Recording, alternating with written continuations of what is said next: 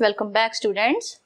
In previous video we did definition of LP space, and LP space is also known as classical Banach space.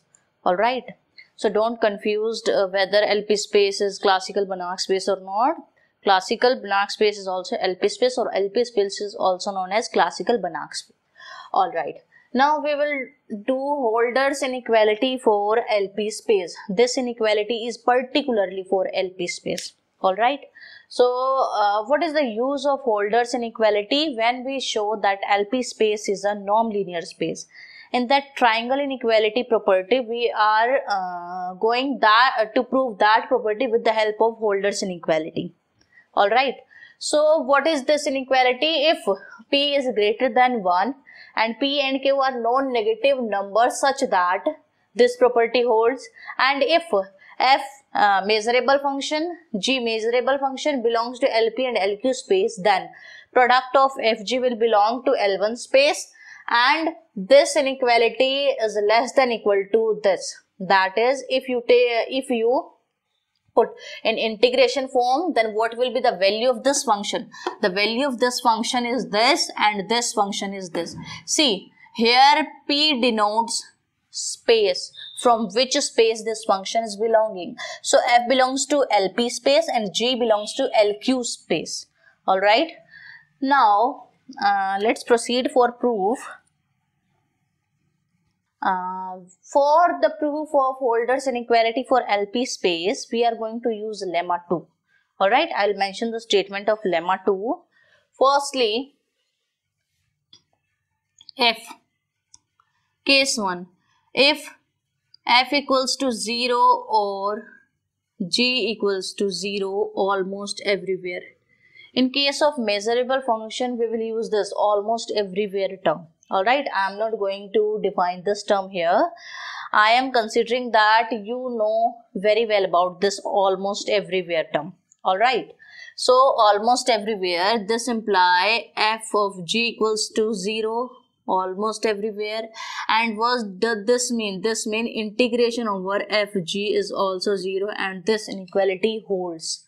All right, there is nothing to show about this. So we are taking, let us suppose an F, this is greater than 0 and this is also greater than 0. Since this can't be negative because there is a norm. All right, denominator P and Q denote that this will belongs to which space, but this is norm, so that's why it can never be less than 0. And we are taking that this is positive, this is neither 0 nor less than 0. Now I'm going to write the statement of lemma 2 first. What is the statement of lemma 2? There is a scalar lambda less than 1. All right, alpha and beta are non-negative real numbers. Then what we have? We have alpha to the power lambda, beta to the power 1 minus lambda is less than equal to what? Lambda alpha plus 1 minus lambda beta. And here the relation between P and Q is also same. All right, now with the help of this lemma, we will prove our inequality. All right, firstly I am writing some substitutions. What is substitution for alpha here? What is for beta and what is for lambda? After putting that substitution in this equation, we will just do integration, and after integrating you will find out your result. All right, so let's begin. The substitution is for alpha equals to what I will write divide by norm of F, this raised to the power P. All right, this is small p actually. In this, all right, this is substitution for alpha, and substitution for beta is gt over q raised to the power q g, this is f of t here actually, g over q whole to the power q. All right, And substitution for lambda is put lambda equals to 1 by p.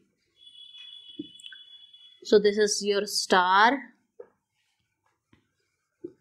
Put all these values in star. What you will get is alpha to the power lambda. And what is lambda? Lambda is 1 by p. So ft divide by p raised to the power p and raised to the power 1 by p. Alright. For beta, g of t raised to the norm of g over space q raised to the power q, and here is, look, 1 minus lambda. This implies 1 minus 1 by p. What is this? This equals to 1 by q. Use this relation here. If you take 1 by p on this side, what you will get? 1 by q equals to 1 minus 1 by p. So I have put value of 1 minus 1 by p here. And that value is 1 by q. Less than equal to lambda alpha. What is alpha? Alpha is this, lambda alpha. So lambda is 1 by p f to the power p divided by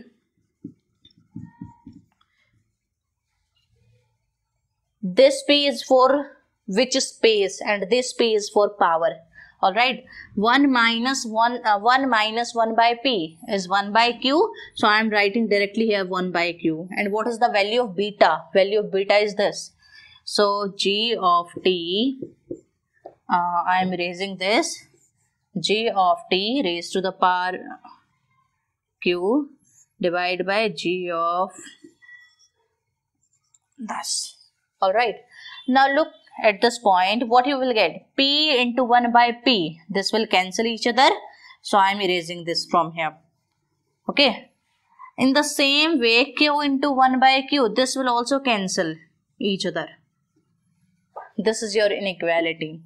Now what I will do is, as I told you that xy is equals to mod of x into mod of y. Alright, and I also told you that norm is a constant quantity. So I will integrate this portion. Integrating, we get. See what I will do. I will combine this and this. F of g. Alright, integrating this. What about the denominator terms? These two are constants. So these constants can be taken outside from the integration. So norm of f over p into norm of g over q. This is your left hand side. What about right hand side? Right hand side is 1 by p integration of denominator is also a constant. So take out this. So what is this? F of p raised to the power p into integration of f t to the power p, or you can write integration of f to the power p, because t is just a dummy variable here, plus same for 1 by q integration mod of g raised to the power q divided by norm of g over q. Now look, the value of, see, this is equals to this, Hana? This is equals to this. So what can I write here? Look, listen. If this is equals to this, what can I write? I can write, look very carefully here. See, norm of f over p is equals to integration f p and raised to the power 1 by p. If I take p power on both sides, then left hand side will become like this, and from right hand side this will be erased. Hana? So what is this?